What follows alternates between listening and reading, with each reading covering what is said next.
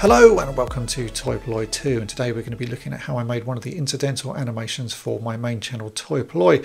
Now if you've watched my channel over the years, you'll know that I like to recreate intros and animations that you see on other TV shows and movies, and this time I thought I'd try and do something from Star Wars because I don't have that many Star Wars themed pieces at the moment. So today we're going to look at how I created the Death Star in range sequence in a Toy Polloi theme for the channel. The first thing to do is find as many images as I can of the sequence, and as you can see here I found a pretty good shot showing how the Death Star looks and how the planet looks and all of the details that you see. Once I've got that, I go into Photoshop and try and recreate the elements that I know I'm going to need to make that sequence and animate it. The software that I'm using for this project is Hitfilm Express, and this is an older version from 2021. I'm also using an old version of Photoshop, which is Photoshop CS5. So here we are in Photoshop, and as you can see I've got the image that I want to recreate here, and I try and break it down into the main elements. So first up we can see that there is a grid in the background made up of some blue crosses. That's a fairly straightforward thing to make, so I made this image, which is exactly that. It's a set of blue crosses on a background. That's all it is. It doesn't do anything more than that. We will be moving this in the sequence once we get back into Hitfilm. So that's the basic setup for that shot. We then also need a version of the Death Star, and for that I'm going to be using the tab hole of my logo. So I created two versions of that. You can see here this is one version, so that is the tab hole with a green finish and a little bit of detail around the edges. That is saved as a PNG with a transparent background. I also created this version, which is just the outline of the tab, because as you can see if we look at the main sequence we have two versions of it, and we've got an outline that sort of trails behind. So those are the two versions of the tab. We then also need to create the planet, which is going to be the most complicated part of this sequence. So the first thing I did was actually create the sort of outline that you see here. We've got a little line that sort of shows the edge of the planet, and for that I created this. It really is just a circle with a few details added to it and some layer effects to make it glow. I also needed to make a mask of that because we're going to have to mask this off so that we can hide different elements in front and behind. So I made a mask of that, and as you can see here this is a black and white mask, so we've got a little bit of a fade on this edge and then a larger fade to the left hand side. Then we also need to create the actual planet itself, and as you can see on this original image it's just a load of wavy lines. So that's exactly what I created. I made an image which was just a load of wavy lines, and I think by the time we distort that and add the curves and the effects over the top we should end up with something that looks a lot like this original planet. So let's go back into Hitfilm. So now we are back into Hitfilm. We can start actually constructing this using those elements that I've made in Photoshop. None of this is actually going to be using 3D elements. This is all going to be using 2D elements that are modified and distorted to make them look a little bit 3D. The first thing I want to do is sort out the moving Death Star part. So we're going to be replacing that with the Toy Polloi tab hole. So what I do is I bring in the tab hole artwork that I've made, and to that I just added a very simple animation, moving it from one point on the left to another point on the right. So over time you can see it moves across the screen. This sequence is only going to be 5 seconds long, so it doesn't really need to move far or particularly fast. So that's a very simple animation to do. And as you can see at the moment I have my reference image in the background just so that I can get things layered up and lined up and make sure everything looks as close to the original as I can. I've also set this layer to be additive, so if we right click on that layer we go on to the blend options at the top, and I've made it additive so that anything behind it adds to. That just makes it look a little bit more computery like the original sequence that we have here. So once we've got that first tab hole moving left to right, we then need to add the trails that are left. So I've used the other image that I created, which is the one with the slight outline, and I've just duplicated that a few times and then dropped it behind. So every time the tab reaches a certain point I unhide a version of that image. So if I just unhide all of these layers, you'll see what happens if I now play the sequence. You can see that every time the tab moves another one is sort of left behind and then it fades out slowly. It's a very simple sequence to set up, but it's the basis for this whole animation. So if I hide the reference artwork you can see this working how it should do. So that's a very simple setup, but it gives you the basis of this whole sequence. We now need to start constructing the rest of the sequence. So for now I'm just going to hide all of those because we don't need to see those, and it's sometimes easier to work on other things when there's nothing else confusing the shot. The next thing I want to do is bring in these blue crosses, and they are, again, they just move very slowly from left to right. So I bring in the image, and as you can see that is just the image, and again I've just added a very simple animation to it. It's just moving slightly from left to right.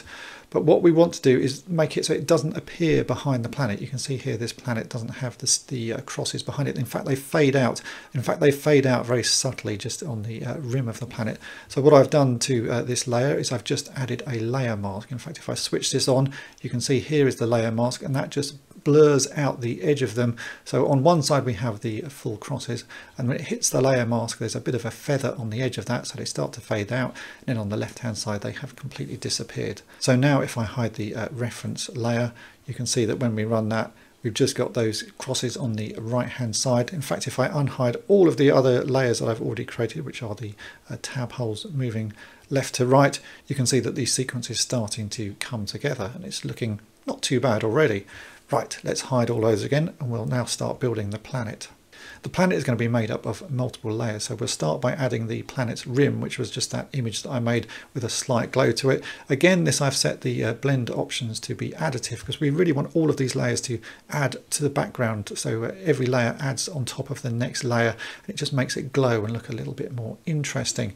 We also need to now start adding the planet's surface, which is where it gets a bit complicated. So let me unhide the planet's surface layer and switch off all of the effects so I can show what I've done. So this is the image that we created in Photoshop, and it really is just some wavy lines. Now this is going to be the front surface of the planet, because when you watch the animation there's actually two surfaces. The planet is see-through, so you can see the back part of the planet is moving to the right and the front part of the planet is moving to the left. So again, I've just added a simple animation to this layer, moving it from right to left, so you can see it just scrolls across the screen. But it doesn't look like a planet at the moment. So what we need to do is add the curve to it, and that's where the matte image comes in. So this is the matte image that I made. I've already brought it into the composite shot. In fact, you can see it here if I unhide it. And all we do is we add a set matte effect to this layer, and then we choose that matte image. So if I switch the matte image on, you can see we now have a curve added to that piece of artwork. So as it moves, it fades in from one side and fades off to the other. But it doesn't really look like a planet. It just looks like something scrolling left to right. So what we do now is we add a bulge modifier, and this sort of curves the image. So if I switch this on, you can see it's added a bit of a curve to it. So now when we run that image, it looks like it's sort of rolling around the edge of a ball, and it's starting to look like a planet. And if we unhide the rim that we've already added, let's see what that looks like now. So that's not looking too bad. You can see it's now starting to look like a planet. But as I said, the original version seems to have a back to it. So when you looked at it, you can see the other side through it. So what we need to do is add another version. So let me hide the front version that we've made. And I basically duplicated that and put it to the back, and then made the animation of the image move rather from right to left. This one now moves from left to right. So if I show you this one, you can see that one is moving across the screen the other way. And if we layer those two up, you can see what we end up with is it looks like that surface is now rolling around the edge of a planet. It's quite a subtle effect, and it doesn't need to be perfect, but it really does give you the idea that this planet is rolling around. So now we've got that, we've pretty much got all the elements that we need to put this together. So I can start unhiding all of the things that I've created. So let's unhide the green tab hole, so that is the Death Star part. We can then also unhide the blue grid that goes in the background. And now if we run the sequence, you'll see it starts to look pretty much like the sequence that you see in Star Wars.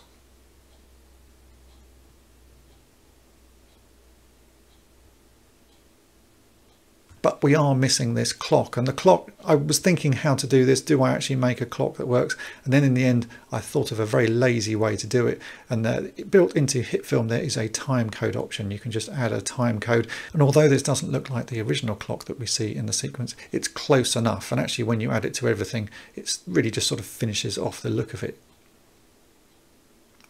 But everything is looking a little bit clean and a little bit perfect. So we now need to add a grade layer and add some effects to it to make this look more like the sort of distorted TV screen that we see in the movie. So I switch on a grade layer, and you can see immediately we've got all of these lines and details, and these are just effects that you can add through Hitfilm. So I've added a shake, I've added a glow, I've added some scan lines, I've added a vignette and a bit of brightness and contrast. In fact, if I switch all of these off and show you them one at a time, you'll see what they do. So the shake just adds a little bit of wobble so that the image is not steady, it's slightly moving around. It's a very subtle effect, but it's worth adding. I've then added a glow, which just makes all of these light areas glow a little bit more. If I switch that on and off, you can see the difference it makes.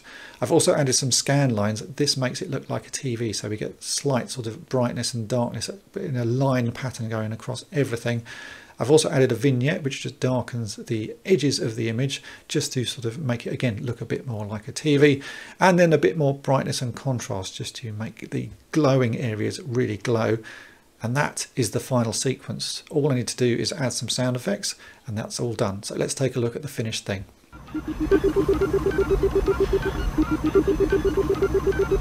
So there you go, that is the finished sequence that you will see edited into my videos over on Toy Polloi. It's nice to have little things like this that you can break up some of the longer videos. Generally, I mainly make intros for the channel just to add a bit of variation for each video, but sometimes when the videos are getting a bit longer, it's nice just to have a little break up along the sequence. And so this is one of the ones that I'll be adding to that catalogue just to be able to edit in and add a little bit more variation to my videos. So I hope this video has been of interest to you. If it has, then make sure to hit the subscribe button and tap the bell to be notified each time I upload a new video. And if you've really enjoyed it, then head on over to my main channel Toy Polloi and subscribe there as well. Thanks for watching.